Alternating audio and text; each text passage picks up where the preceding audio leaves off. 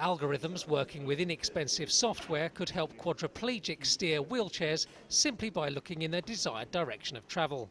An Imperial College London team says their newly devised system can read eye movements to tell if a person is merely gazing or wants to move. Co-designer and student Kirabin Pillay says it's simple to use. So at the moment I'm just looking forward towards the floor, but exactly at points on the floor that I would like to go to.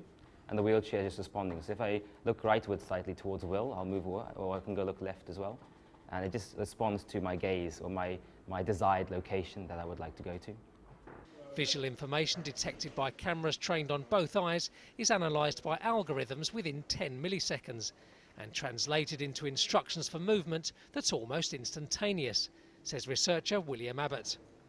We actually move our eyes upwards of three times a second, so there's a huge amount of information there.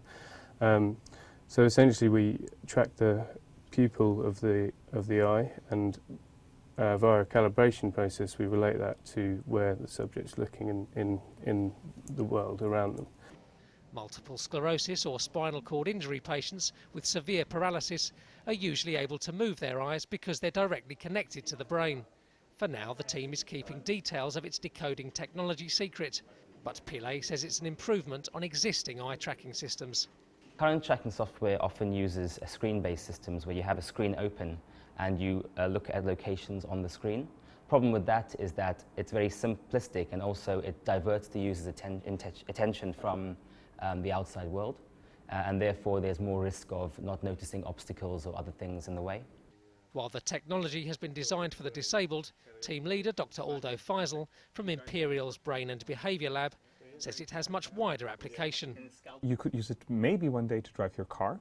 You could use it to teleoperate a robot. You may be able to fly planes or drones or spaceships with this type of technology. Tests on able-bodied volunteers found they steered through crowded buildings faster and with fewer mistakes than when using other eye-tracking technologies.